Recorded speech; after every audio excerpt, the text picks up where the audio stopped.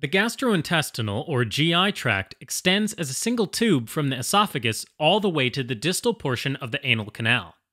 Although different parts of the tract may appear to have very different structures and functions, the wall still maintains four main layers all throughout the GI tract: the mucosa, submucosa, muscularis propria, and either an outer serosa or adventitia.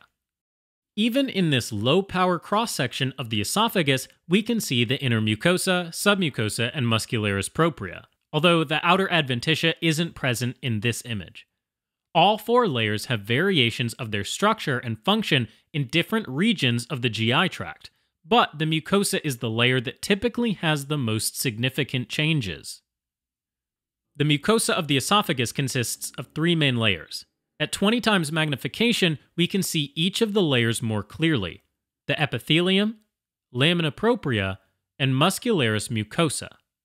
The thick epithelial layer lines the lumen of the esophagus and consists of stratified squamous non-keratinized cells, which has their typical appearance of flat, overlapping cells that are more flat as they move away from the base or basal cell layer. The lamina propria is a much thinner layer of dense, irregular connective tissue. It provides a supporting function to the epithelium, such as the blood vessels within the connective tissue that supply blood to the epithelium. The muscularis mucosa is the outermost layer of the mucosa and is comprised of smooth muscle. The muscle fibers in this image have a circular or dot-like appearance because the fibers run longitudinally, or in the same direction as the esophagus. The lower esophageal sphincter, or LES for short, is actually not an anatomical sphincter, which means histologically there is no well-defined thickening or muscle that controls the LES. Instead, it's considered a physiological or functional sphincter. But when this sphincter isn't functioning properly, it can lead to gastric acid reflux into the lower esophagus, which can cause heartburn. Also, over time, prolonged exposure to gastric acid can cause damage to the epithelium of the esophagus.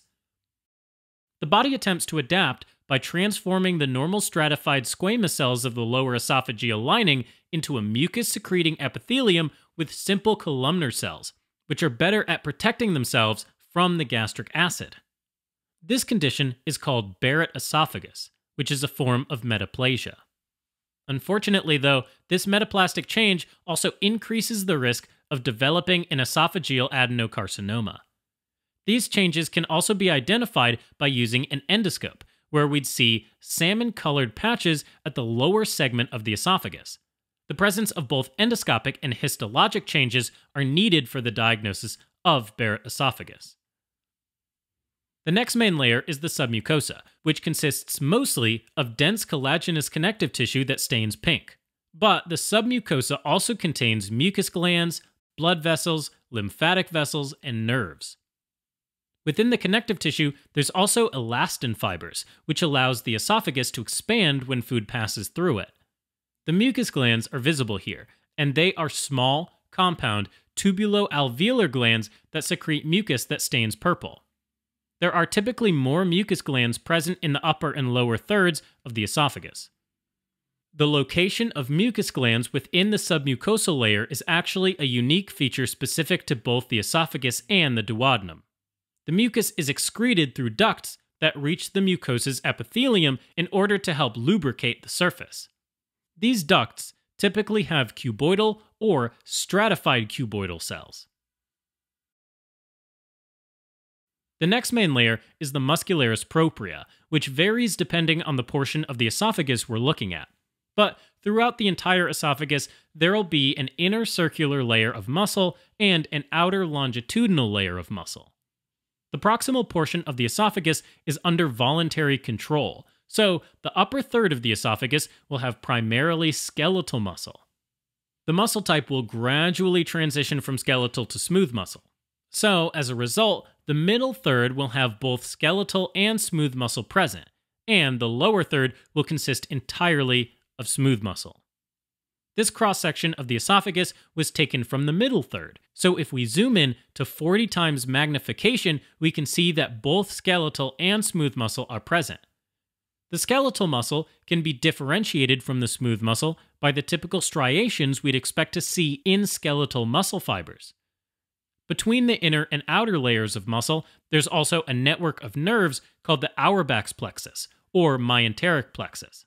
In this image, a ganglion, or a group of neuron cell bodies, can be seen with its pink outer capsule visible as well.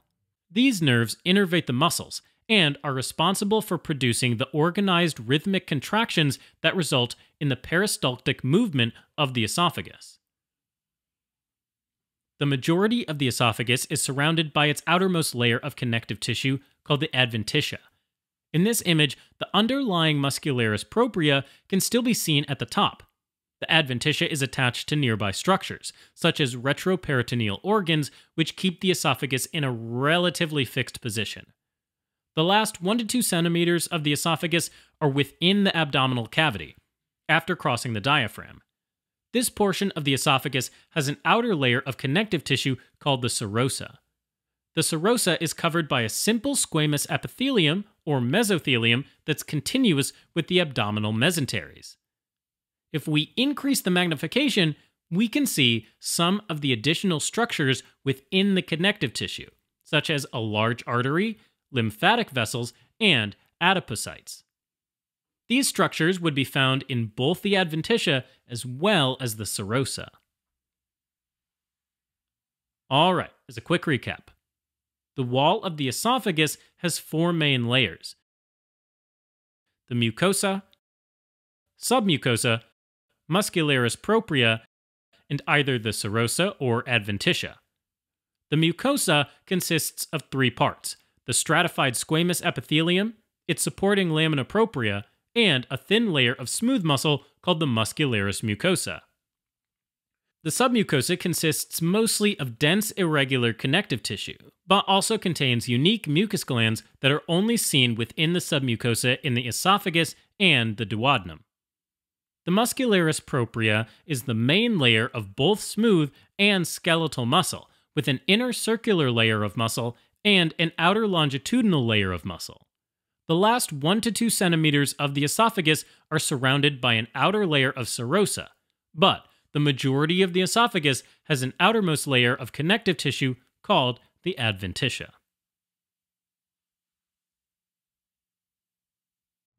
Helping current and future clinicians focus, learn, retain, and thrive.